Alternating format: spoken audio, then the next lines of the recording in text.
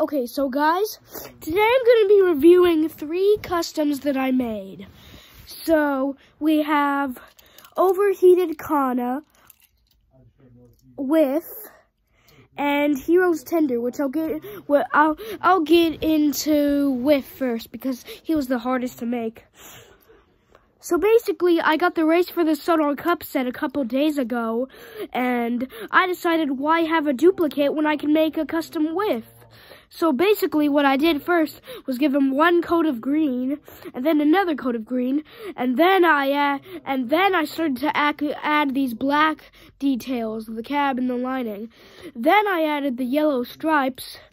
I was originally thinking of giving him a 060 wheel basis, but I wanted him to be accurate, so I used the wheels of a Hero Tender to make it. So yeah. I also updated his face to look concerned with glasses. It's not that good, but hey, it's better than nothing.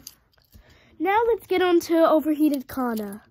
So, yet again, this is one I also got from the Race for the Sonar Cup set. And I was thinking, why keep it a duplicate when you can make a custom? So that's what I did. I based it off of the new episode, Thomas in Charge, because in that episode, Kana's such a rush to deliver her passengers. Because Thomas, well, just watch the episode to find out.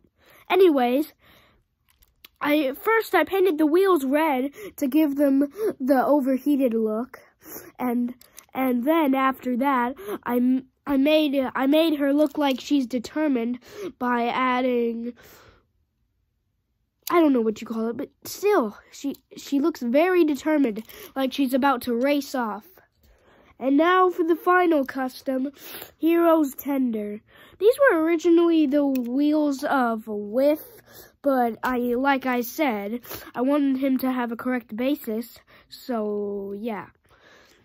So I just did a switch swap instead of wasting the wheels. Why waste wheels for nothing?